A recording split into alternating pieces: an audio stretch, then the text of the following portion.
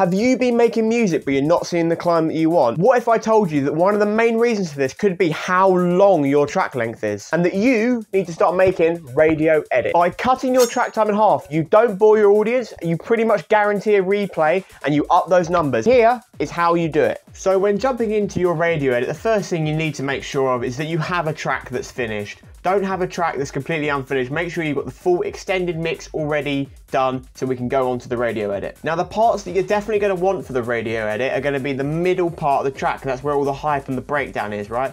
So we're going to take from the first build up to the end of the B section, something like that, okay? We're looking for the main hyper energy part of the track. Now I'd recommend doing it in the same project just so you can copy and paste stuff across. Once you have your new project, the first thing you're going to do is take those B sections and you're going to cut them in half. So right here you can see my B is this long. What I'm going to do is I'm going to cut out the middle 8 and leave just the 2 out 4s and crunch them together. By taking out the middle 8, you get the start and the exit of that section. If you take out the start or the end, you might come in a bit unexpectedly because your transitions might be over the place. So when cutting sections in half, make sure you're taking from the middle because that's where there's going to be the least amount of change. In some breakdowns as well, I also will cut them in half if I've got a really long breakdown. So like for this track, I had a 16 beat breakdown, so I cut it in half to 8. But if you have 8, you don't necessarily need to cut it, but it's all personal preference. So the first thing to look out for after you've cut is you need to check where your cuts are, and you definitely need to worry about the low end, because the low end can cause clicks if the cuts are on the beat. Straight away here, I'm going into my bass line, for example, and I'm checking what it looks like,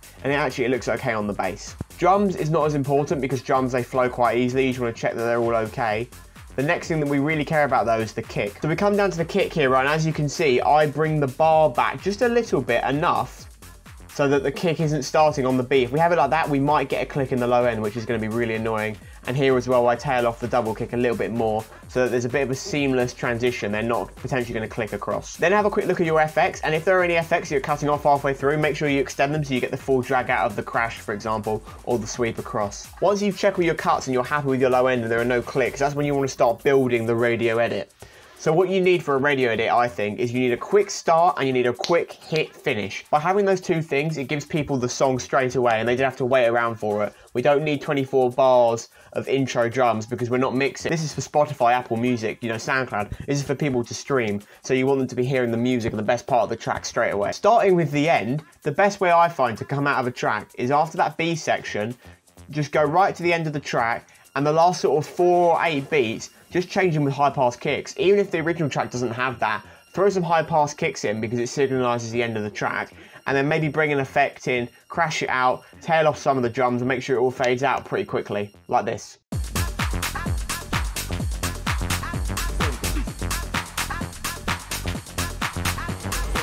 The start's a bit harder because you want to bring energy, but you don't want to give away the track too early. Things to look for in the start is you want high energetic drums to come in, but you want to lead them into the break. If you have a particular hook, like a vocal or an iconic melody, you want to make sure you get a little bit of that in at the start because then it's going to let people know what the track is straight away.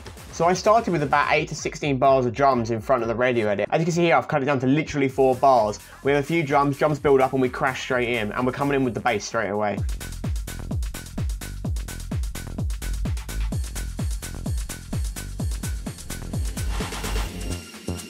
So straight away we're bringing the energy, but we're not giving away the track, and we still managed to bring that sweep in, which is really important for this track. And the other thing, like I mentioned, I brought in that vocal hook. So just before the drums start, we have that little cheeky vocal hook that's going to let people know what the tune is. We use a little reverse on the vocal that we had later in the track. We bring it forward, just throw in the main thing, find the beat. We don't need too much, and we come straight in with the drums. Don't be afraid to experiment with effects, because what you can do is grab some from later in the track and use them as a little crash intro, because you don't want the beginning to be so dry that there's nothing there. You need that effect. So just that little sweep over there gives it a little bit more zazz, so it's not too dry and it gets people engaged. Also, you need to make sure you have a thumping kick straight away because the kick signalises what the track is about. I find with my radio edits, because I'm bringing effects into the start and I'm adding a few things, I might need to automate or add a few plugins just to get stuff correct. For example, with this FX, at the start I needed it to be quieter, a bit more EQ'd and compressed. So I have those 3 things on the track. What I need to make sure is I automate them to only be on for that part of the track.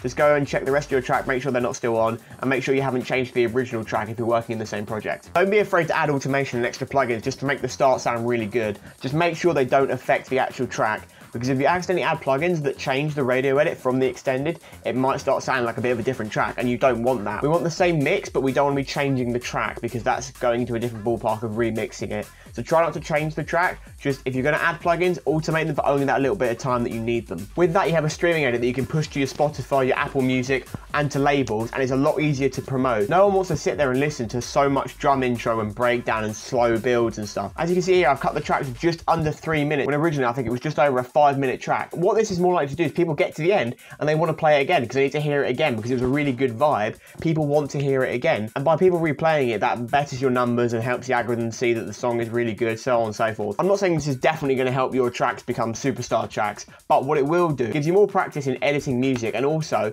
it does make it more likely for people to listen to it over and over. I listen to my own track more with it being a radio edit because I can hear it quicker and hear what it sounds like. For a recap, make sure you're cutting out your B section into being smaller. Look for any clicks in the low end. Low end is the most important part with clicking. Check your bass, check your kick drums, and check your effects. Make sure they're starting not on the beat so you don't get any clicks. Do a quick intro with a vocal hook or a melodic hook if you have one, some drums in, high energy into the breakdown, and on the other end when you're coming out, use high pass kicks to signify the end of the track. Fade the drums out quickly, throw an effect on the end maybe to sweep it out, and you're done. That's all you want. We're looking for quick tracks, something they would actually play on the radio. That's why it's called a radio edit. Obviously nowadays it's more streaming based. Look to make something short. Remember though, do not change the track with your master and your mix. Don't add stuff or change the track. Then you're going down the remix path, which is different to radio editing. Any questions, leave them in the comments. I'll try and get back to you. If you like the video, please subscribe. Follow for more content. We're going to be bringing more technical breakdowns like this. Stream my songs on Spotify right now. That one doesn't have a radio edit, ironically. That's why I started doing them, because I felt that that song was too much to push to everybody. It was too long. The next tune coming out is going to have a radio edit, which is important. I'll see you guys in the next one. Thank you for watching.